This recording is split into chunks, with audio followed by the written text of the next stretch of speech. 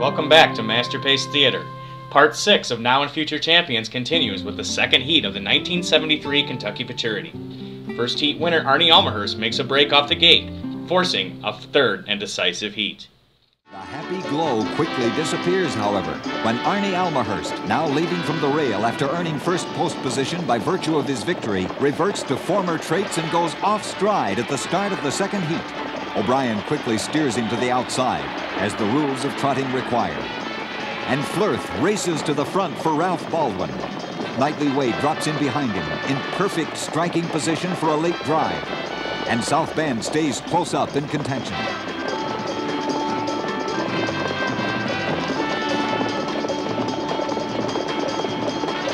Flirth passes the half-mile mark in a brisk 59 2/5 seconds. Driver Baldwin knowing that Arnie Almahurst is far back, still off stride and no threat.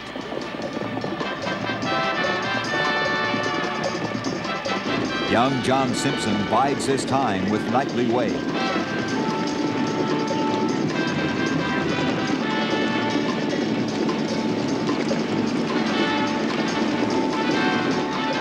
Then in the stretch, out he comes, setting Knightley Way down for the drive to the wire. And the classy colt responds with authority, overtaking Flirth and trotting to victory in convincing fashion with a mile in 1 minute 59 1/5 seconds.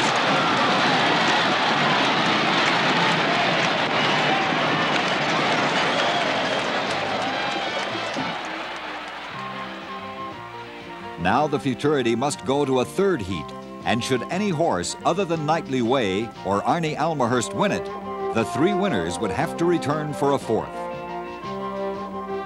O'Brien is unhappy. Baldwin is grim. And John Simpson is content and relieved.